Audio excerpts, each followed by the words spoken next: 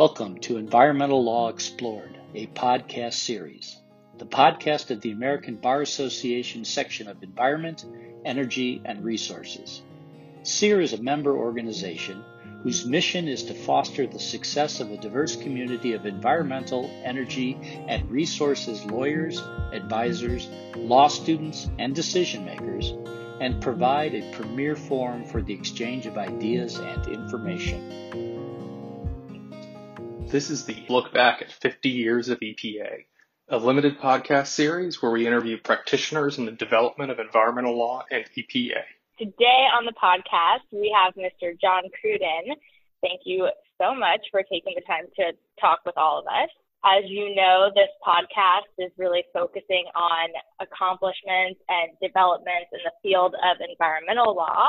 Specifically, we're celebrating the EPA's 50-year anniversary.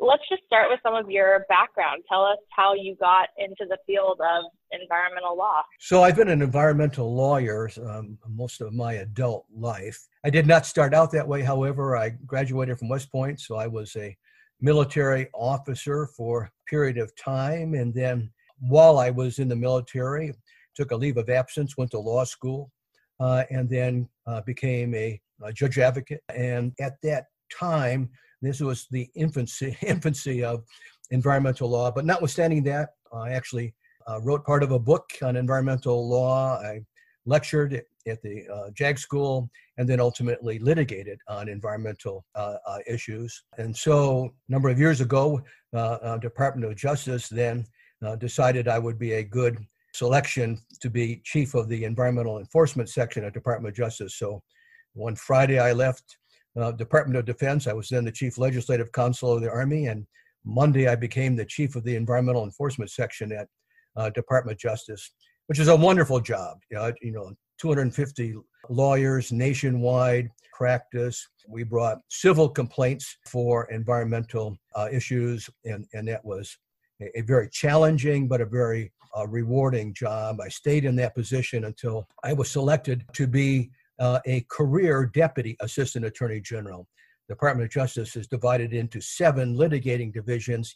Each one of them have political appointees at the top being the assistant attorney general for that division, but each one of them has at least one career deputy assistant attorney general. And so I was selected to do that. In that context, I supervised largely the environmental side of the Department of Justice's Environment Division. I supervised the environmental enforcement section, the environmental defense section, and then from time to time, others. I stayed in that position until 2011, when I accepted a position as the president of the Environmental Law Institute, which I loved, a great NGO dedicated to education and to cooperative work in the field of environmental law.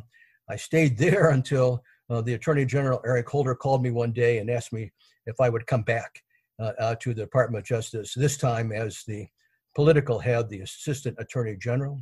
So I had to be confirmed by the Senate. I was confirmed in 2014 and then immediately started as the Assistant Attorney General. I stayed there in that position until the end of the Obama administration of January 2017, and then ultimately moved to my current position where I am a principal in the environmental law firm of Beveridge and Diamond.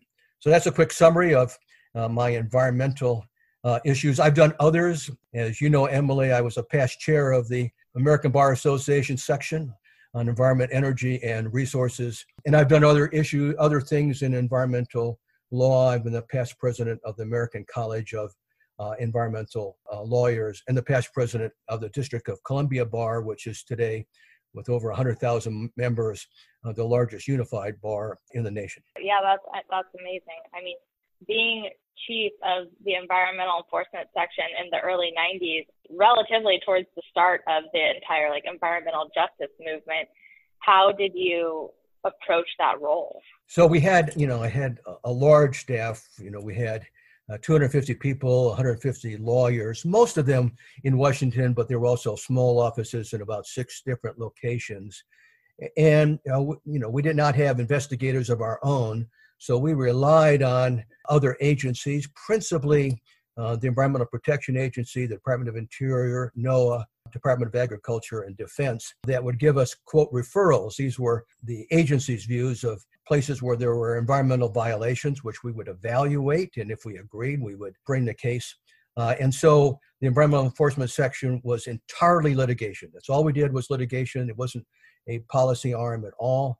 But we were in trial or arguing cases every single day. And so it was absolutely exciting. It was the early moments of Superfund law, the early application of the Resource Conservation Recovery Act. We were making law and working with, experts and our client agencies to take the most responsible position. I say it was a very exciting time, and it was a really wonderful group of lawyers, men and women who, many of them had dedicated their entire life to environmental law. And this was their dream job. The dream job was to be in the environmental enforcement section. So it was a highly motivated and I say an absolutely exciting position. Yeah, that's amazing. It's like the first generation of environmental crusaders. For those of you that don't know, John supervised the litigation and then led the settlement negotiations with BP in the Deepwater Horizon case. Just a little bit of background. I'm sure anyone interested in environmental law knows about the Deepwater Horizon case, but it happened in 2010. It was the largest marine oil spill in history. They think over 60,000 barrels per day of oil escaping into the water. I mean, not only were there environmental impacts, 11 workers were killed. DOJ initiated civil and criminal investigations into the incident. How do you start to handle a case like this? Well, of course, you're not really prepared. Mm-hmm. I can vividly remember April of 2010. So as you say, we're at the 10-year anniversary. Being contacted immediately. I mean, almost as soon as it happened, we were contacted. And the spill itself continued for 87 days. And so it was every single day. There were webcams looking at millions of barrels, ultimately, of oil. And this is coming into the Gulf of Mexico in an area maybe 40 or 50 miles off of the coast of Louisiana. Almost immediately, of course, we knew that even though this was right at the moment a huge environmental catastrophe, and all of the immediate work had to be on restoring and protecting the Gulf because it had such a horrendous impact. 43,000 square miles impacted in the 5 Gulf states and the Gulf of Mexico. So the very first priority had to be protection and restoration. But we knew soon thereafter there would be a litigation on that case. I told you I started in 1991. Almost one of my first cases was the Exxon Valdez oil spill in Prince William Sound. I was not there for the event, but I was there and supervised the settlement process and then the ultimate consent decree. So we had some knowledge of, large oil spill, but the difference is the law had changed. Exxon Valdez inspired the Oil Pollution Act, and it was the Oil Pollution Act that was going to be the governing law in the Deepwater Horizon incident. So we knew that was going to be a significant issue. So I would say within a week of the spill, several of us went to New Orleans, and then the Coast Guard took us out to the oil site, and you could see it from the plane miles and miles away. First of all, there were kind of rescue ships around the site, but it was gushing oil. And so it was very evident where it was. And already you could see how it was mobilizing. And then again, eventually it affected marine life. It affected beaches and tourism, shut down the fishing industry. So it had a gigantic impact. But you could see that it was going to have that from the air.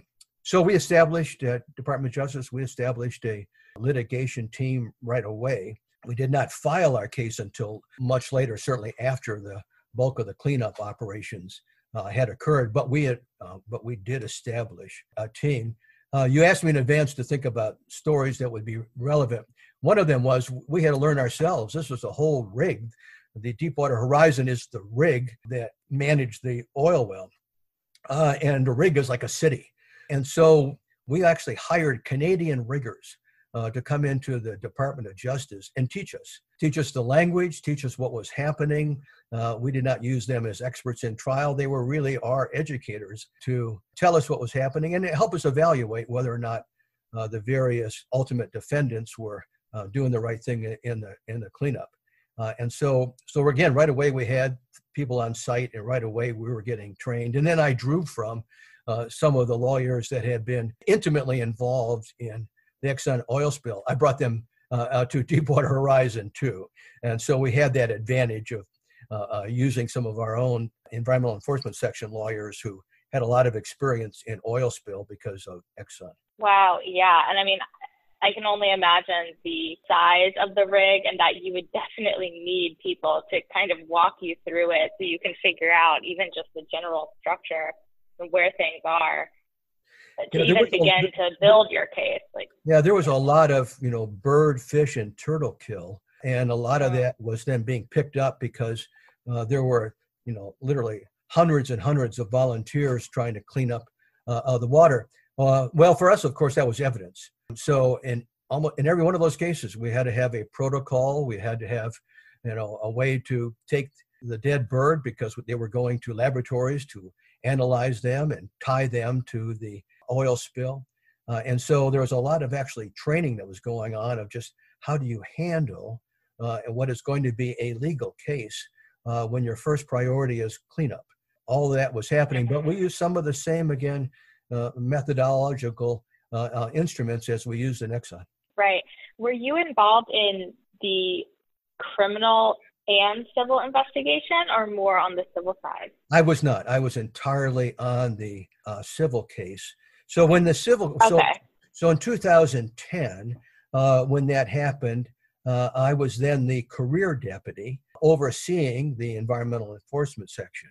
And so I was very much involved then in establishing what was then our Deepwater Horizon trial team, meeting with other federal agencies, and then ultimately we filed a civil complaint. Then I left. I left in 2011 to go, as I mentioned, to the Environmental Law Institute. And while I was gone then, they had two trials. They had a trial establishing liability, it established the gross negligence of BP, and they had a second trial, which was quite important as well, establishing how much oil was released. So those things happened while I was gone. And then I came back, and almost the very first thing I did after I was confirmed as Assistant Attorney General is went to New Orleans because the third trial was happening. So that trial was to determine the damages and penalty issues. So the trial occurred while I was there, but we did not actually ever get a decision out of that because shortly after the trial is when we initiated settlement discussions. Well, you obviously must have done a very good job because the Justice Department ultimately settled with BP for around $20.8 billion, which was the largest environmental settlement in our nation's history. How did that feel? It took a while. It absolutely took a while. So I started probably, working almost full time right in the beginning of 2015. For all practical purposes, it took all that year for us to resolve it. We had 5 states. All the 5 Gulf states were involved. All 5 Gulf states had their own lawyers and their own trial team. Many of them had already been in trial. In the federal government, we had 5 federal agencies involved. There was the first time in the history of our country, the Environmental Protection Agency was chosen also as a natural resource damage trustee. And we, of course, had the Coast Guard, who were lead on their restoration activity and really did an exceptional job. So we had a lot of players in that process. And of course, all of the local parishes and cities and towns, many of them had their own cause of action. The Oil Pollution Act was way different than your normal environmental statute because it also gave a cause of action for economic damages, lost taxation, what work you had to do to clean up the site. It was all part of the cause of actions that were available.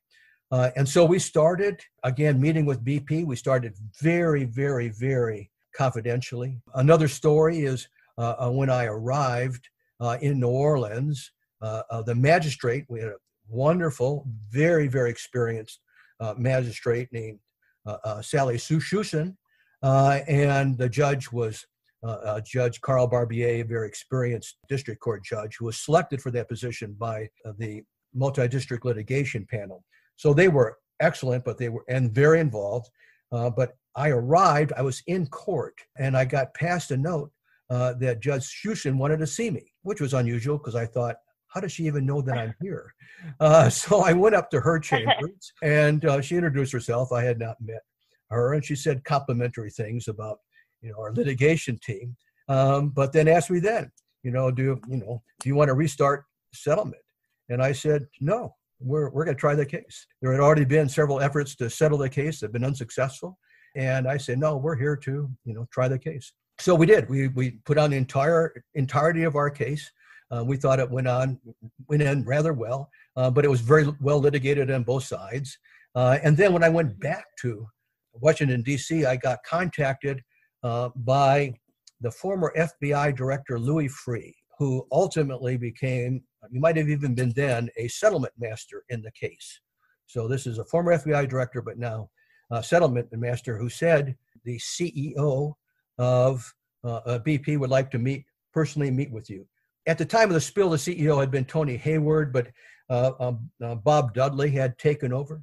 So Dudley flew in from London, where his BP offices were, and he met with me. We had a few others. We, for a while, decided we were not having settlement discussions yet. We were just trying to decide whether, we would have settlement discussions, and then ultimately decided we would go into settlement discussions. I wanted to have someone who had not been involved in previous settlement discussions, and he chose his chief financial officer, Brian Gilvery, to be their lead, and then I was lead for the federal government.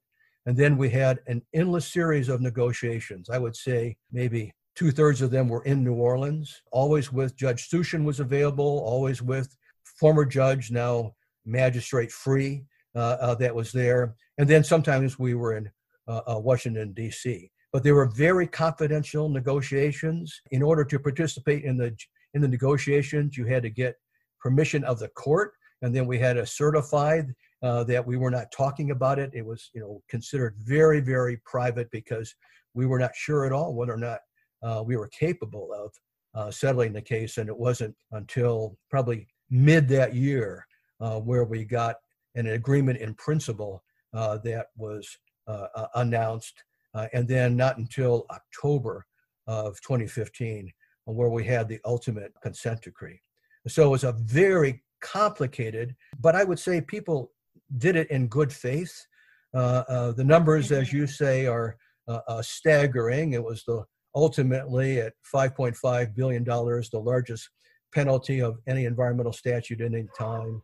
The natural resource damage component, which was over $8 billion, was also the largest of its time. So all of the numbers were huge.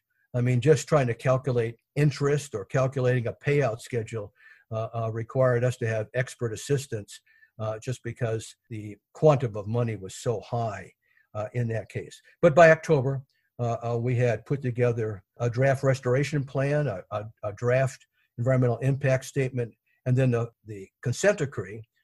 We lodged it with the court, and then we went through a very lengthy public comment period and 8 public hearings. We had 8 public hearings. I ran the one in Washington, D.C., where people got to stand up and say whether or not they liked the consent decree or not. And I know you mentioned economic damages.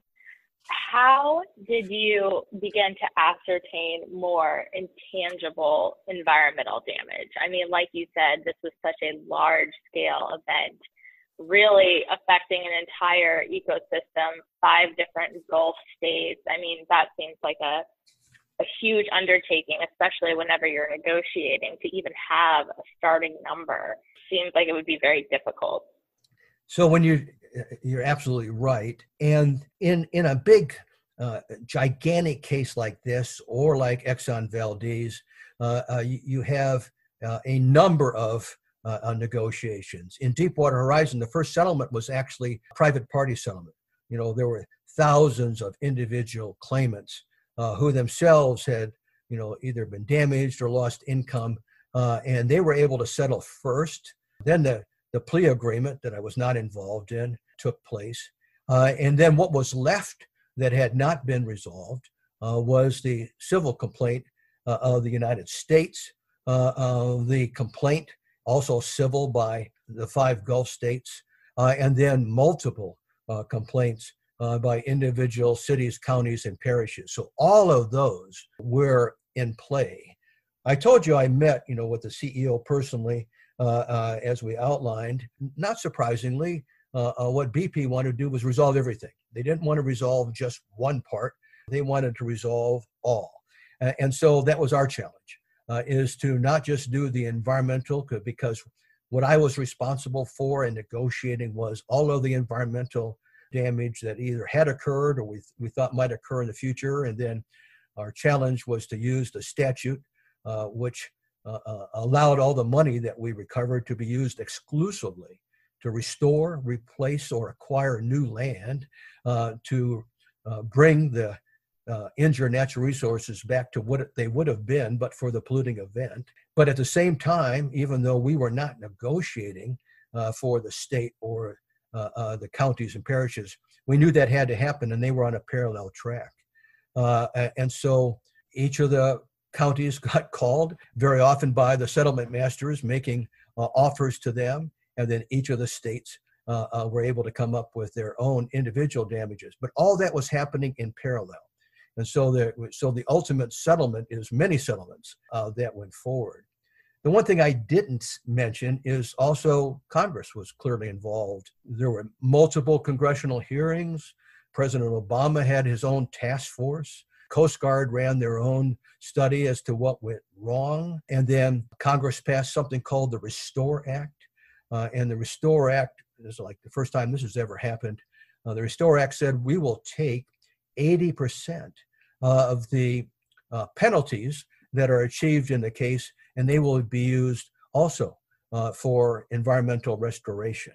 I felt challenged by that because at that stage we hadn't got $1 in the penalty, and we were busy litigating all of that. And we have Congress already saying we're going to, here's what we're going to do with the money that we had not yet achieved. But in any case, that was the other part, is that Congress was clearly involved, clearly concerned about all of that. And I say that the one statute, the Restore Act, which is still in play, still in play right now, because the projects that we were developing are now underway, many of them. Can you remember any particular struggles or pushback, whether it be bureaucracy or, public opposition? I'll answer that in 2 ways. Let me first do the public comment period. And so environmental law, as you know, but maybe some of the listeners don't know, is unique in the sense that the Environmental Enforcement Section, which I used to head, puts out its consent decrees for public comment before they go final. It's a process called lodging and entry. You lodge the consent decree with the court, you take public comment anywhere from 30 to 60 days, and then you bring back to the court those comments and you explain to the court, either I'm going to change the consent decree based on the comments or I want to go forward with them as they are. We did the same thing in Deepwater Horizon, only more so. So, in October of 2016, put the consent decree out for public comment. I recall we got, something in the neighborhood of 29,000 comments, but we also did 8 public hearings all across all of the Gulf states, all in Washington, D.C., giving everybody a voice as to, what they think should happen and, what they think should happen next. We paid a lot of attention to those comments when they came in. So, not surprisingly, there were, some comments thought we did wonderfully. Some comments think we should have had more. We had comments that looked at whether or not we could adequately forecast what was going to happen in the future. There was issues of habitat destruction, of the impact on dolphins, what was going to happen to food chain issues, not now, but 10 or 20 years from now. And, people were concerned about that, and legitimately so. Our answer to that, by the way, is we designated among that $20 billion worth of settlement, we put $700 million that were available for things that we could not think of, that we had not, we did not know, unforeseen circumstances. Not exactly a reopener, which is a specific term in environmental law, but available to the federal resource trustees for just that issue, just the issue of unforeseen circumstances. But there were a lot. People want to know does BP get a tax break for all this? They want to know that. Just about everything that you could think of arose. But ultimately, we took all those comments, which we transcribed the people who spoke, and then brought it to the court. I don't know, maybe April or so of the next year of 2016. That's when the Judge Barbier approved the consent decree, and then, of course, it became the law of the land. That's after it. In the course of the negotiations, without question, there were many, many issues associated with having 5 Gulf states, 5 federal agencies, each of which had their own primary prioritized things that they wanted to do, each of them trying to protect their own citizens and their own jurisdiction. And so it was absolutely important that we resolve all that. So we were not just negotiating with BP, we were negotiating with the other states. And so that at the end of the day, when the money was brought, that we would know where it would go and we would not have other fights over that. So unique to the consent decree, there's actually a governance structure talking about how much does each state get, what do they have to do in the future. It sets up, there was already a trustee council. This is a council very common in natural resource damages to try to figure out how to use any of the money and try to figure out what restoration needs to be accomplished. But we empowered the trustee council. And so there were a lot of issues, not just of how much restoration we were going to get, but who had what responsibility in the future for how that money was going to be used. So I would say both of those were challenges, Emily, that we had to resolve. What did you think were the most important considerations? I mean, whenever you're talking numbers and negotiations, you got so many public comments. There's so many things. We started out with, in some ways, a simplistic goal, but nonetheless, we stayed with it. And that is, we wanted to bring the Gulf back to what it would have been had there not been an oil spill.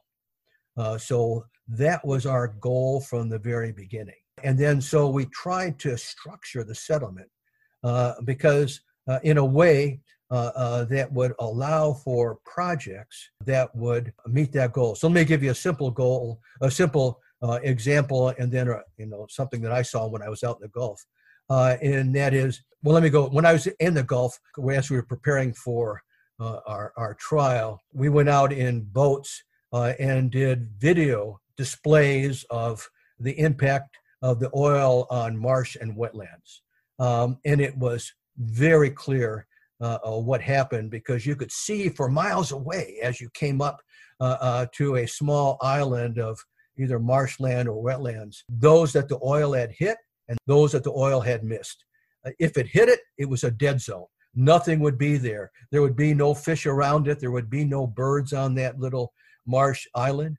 But if the oil missed it, then you could actually see sometimes fish jumping. You could see bird habitat. It was very clear, the impact. And of course, we were videotaping that to use it in trial.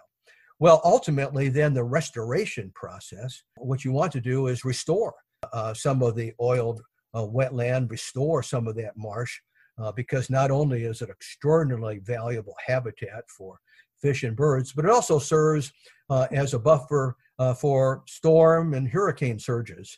And so it has a dual benefit. It just so happens that sometimes it's not that easy to grow marshes and grow wetlands. So we had to have experts tell us, if we lost 100 acres of wetland, how much were we going to have to plant in order to get, at the end of the day, that 100 acres? And so that was a challenge. That was absolutely a challenge. You're trying to figure out what's the harm, and then you're trying to figure out what is the restoration that you need in order to bring the Gulf back.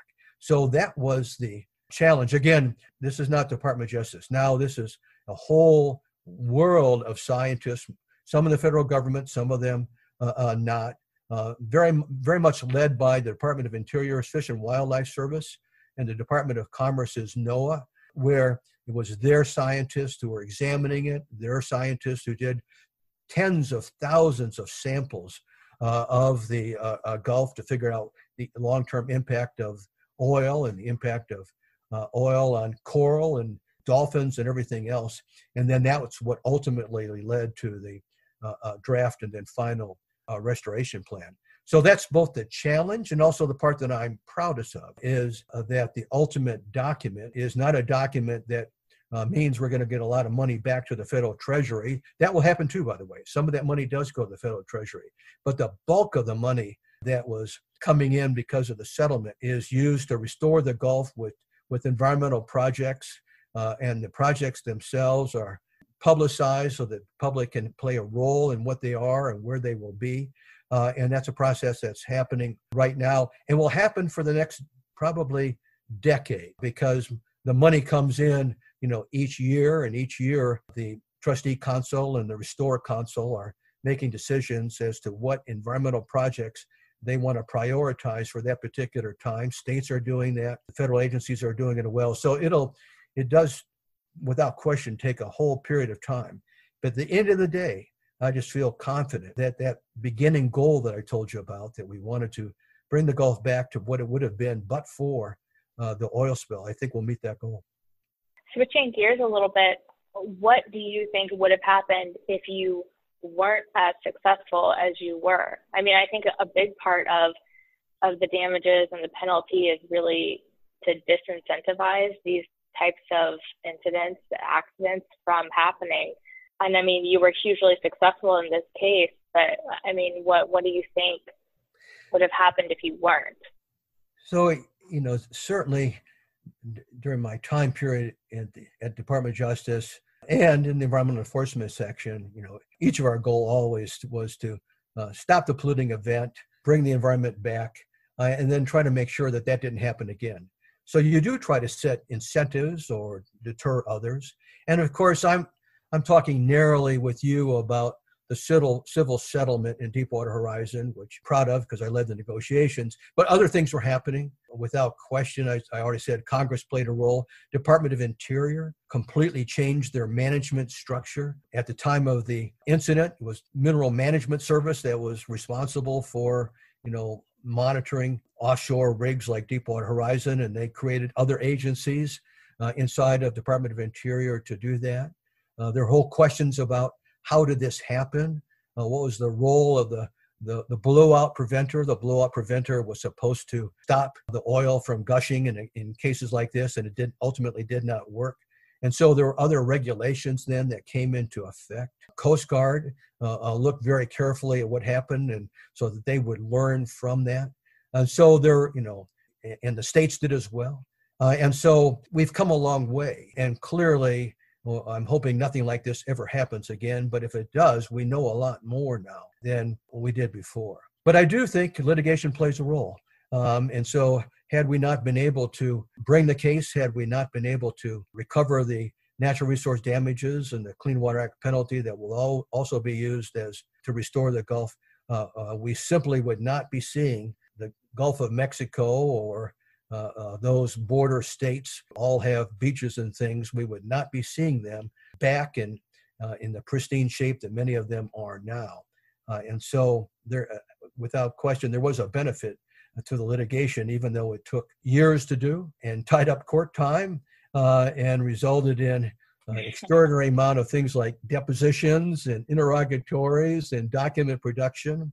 When I was looking at our document at one stage, we were trying to figure out, how much documents we had. And my team told me, well, we have like 3 terabytes of information. A terabyte would be the size of the Sears Tower if you were piling up paper.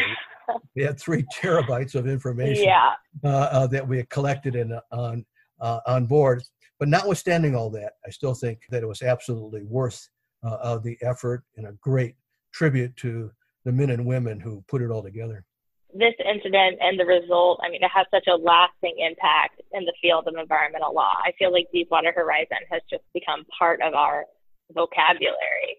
And as you said earlier, this is the 10-year anniversary of the incident. With respect to environmental accidents, where do you think we are today that may be different than 10 years ago? Well, I'm no longer at the Department of Justice, obviously, and so I'm working with commissions and corporations and talking to them all the time. Right after Deepwater Horizon finished, almost within the same week that we settled on Deepwater Horizon, I received a call from the Environmental Protection Agency that told me about the potential Clean Air Act violations of Volkswagen. And so I turned my attention to another big company. The difference, though, big difference. Clearly, BP did not mean for Deepwater Horizon to happen. That was an accident. 11 people died, a number of people that got injured, but that was without question an accident that we hope is preventable, an accident we think corporations across the world have learned from in that case and have created more checks and balances to make sure they don't happen. But that's really quite different than the Volkswagen case, where it was absolutely very intentional, what they did to violate the law. And once again, the corporations that I'm working with now are spending a lot of time and money to make sure they do not get into a situation where you have these catastrophic accidents and have the checks and balances and whistleblower protection and all the things that you want to make sure that the workforce of a company is intelligent and briefed and are bringing to the attention of the management of the company any deficiencies that could result in an accident or, God forbid, intentional misconduct. Right. So perhaps it's brought more awareness to companies and the people that work for them. Yeah, I think so. I think that's absolutely true. So I think we're clearly in a better place. It's just unfortunate that we have to be in a better place by having, big things like VW and Deepwater Horizon occur. Right. I think we can all agree the world looks a little different in 2020.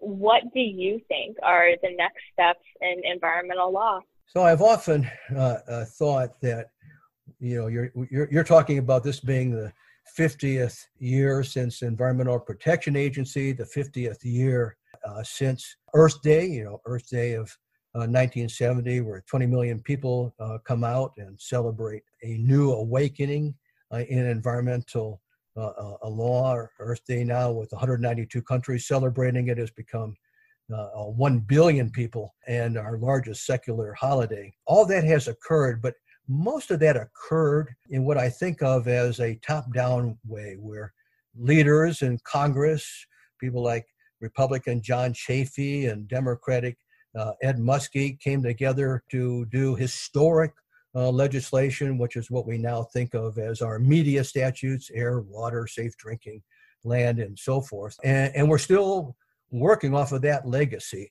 But that legacy came to us again in a top-down way, from Congress, and then regulations, and then enforcement, and the things that I did.